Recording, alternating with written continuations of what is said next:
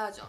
をやっていきたいと思います。メイクはですねちょっと横に置いておいて、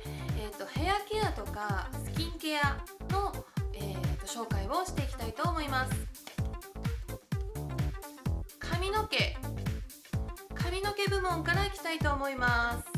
まずですね、もうこれ何本目だよっていうぐらい使っているこのロレアルパリ L セーブダメージケアプロクイックオイルリペアトリートメント放置時間0になります。これね、髪の毛長い人は本当にもう絶対持ってた方がいいっていうぐらいおすすめなんですけれども、スプレー式になってるんですね。シャンプーした後に髪の表面全体に6プッシュ、内側に4プッシュ。待ち時間がないんですね。もう絡まってた髪がもうつるんっていう感じに。これを使った後にあとは普通のコンディショナーをして、トリートメントだったりコンディショナーをして仕上げていくんですけれども、本当に毛先までサラサラつるんっていう感じに仕上がるので、放置時間0っていうところが本当にポイントで、これの後に私が使っていたのがこれフィーのプレミアムタッチ浸透美容液ヘアマスク。特に傷んだ髪を洗い流すタイプ。これはね本当にもう同じように何個もリピートしてるんですけれども、7種類の美容液成分が配合されているそうで、結構髪の浸透率がすごくいいんですね。週に1回から2回程度が目安ですと書いてあるんですが、私は本当に髪の毛がもう絡まりすぎて結構傷んでいるので、毛先だけは毎回このトリートメントは使うようにしています。次、これスティーブン・ノルコレクションカラーシャイニングエッセンス EX 洗い流さないヘアトリートメント。これはね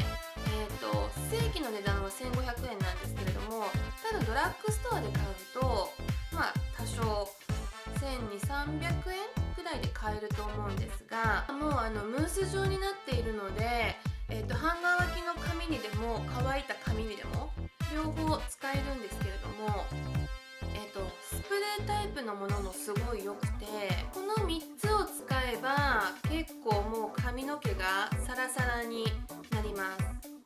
この3つは最強ですね。この値段よりもちょっと倍するんですけれども、ラックススーパーダメージリペア濃密補修ヘアマスク、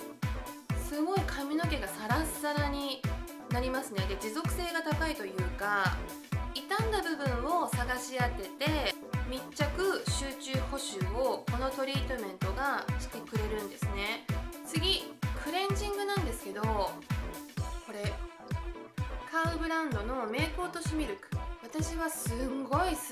超乾燥肌なんですけれども、その時にやっぱり乾燥が激しい人はこういうミルクタイプのクレンジング、もちろんこのオイルのものも好きなんですけれども、肌の負担を考えたらやっぱりこういったクレンジングミルクの方が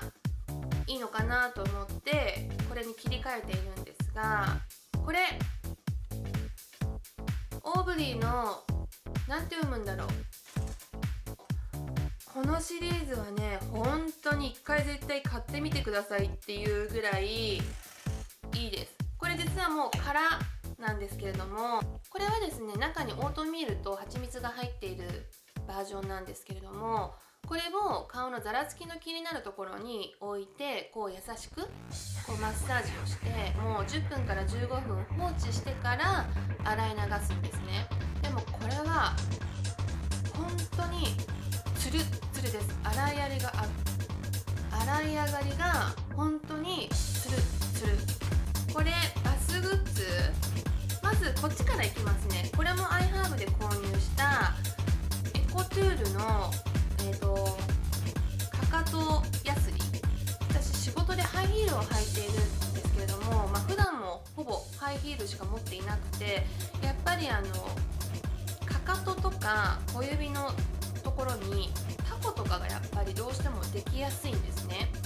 で、お風呂に入ってる時にこのヤスリを使って本当に軽くこするだけでタコがね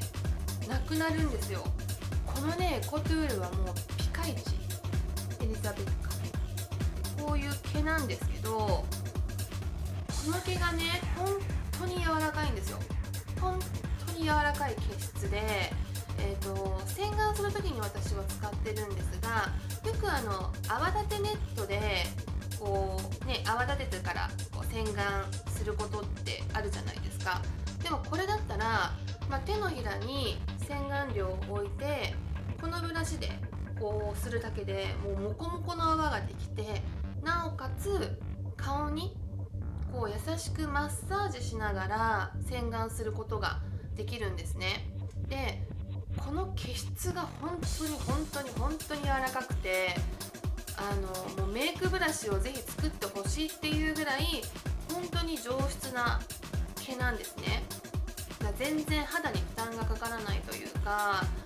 これは本当にちょっと買って届いた時にびっくりしたぐらいもう毛が柔らかかったので、もし、9点で買い物する方がいたらぜひこのエリザベッカもチェックしてみてください。じゃん、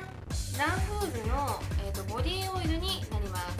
こっちは 100% のオイル、アーモンドオイルになります。もう全然これしかないですね。どっちかっていうとアーモンドオイルの方がこってりしてて、こっちのグレープシードの方は割とサラサラしてるオイルになります。ヘリテージの石鹸とこのオイルを使ってから本当に肌がすべすべもちもち、アイハーブつながりなんですけれども、セイヤーズのローズペタル、このローズペタルもいい匂いだし、ラベンダーもいい匂いなので、なくなると交互に買ったりしているんですけれども、化粧水っていうよりはどっちかっていうと拭き取り化粧水に近いかもしれないです。今までずっとアイハーブでこの化粧水買ってたんですけれども、代官山のコスメキッチンでこれを見かけて買った時に、このスプレーがついてきたんですよ、付属品で。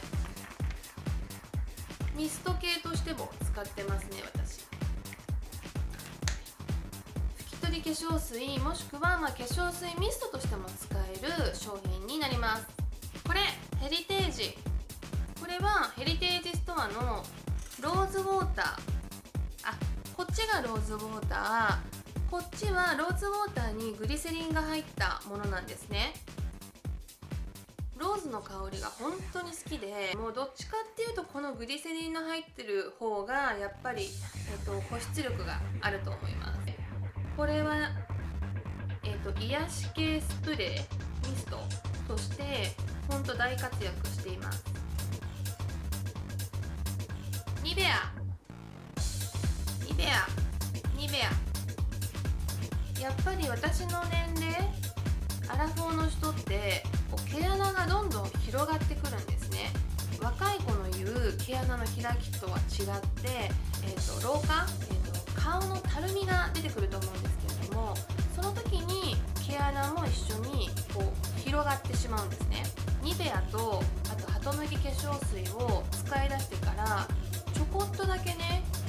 毛穴が小さくなったんですよ。わかんない、気のせいなのかな。いや本当に。はい、こんな感じで2013年スキンケアと、ヘアケアのベスト大賞を紹介していきました。また別の動画で2013年のベストコスメ、今度はメイクアップ編を作っていきたいと思うので、そちらも楽しみにしていてください。それではまた次の動画で会いましょう。じゃあね。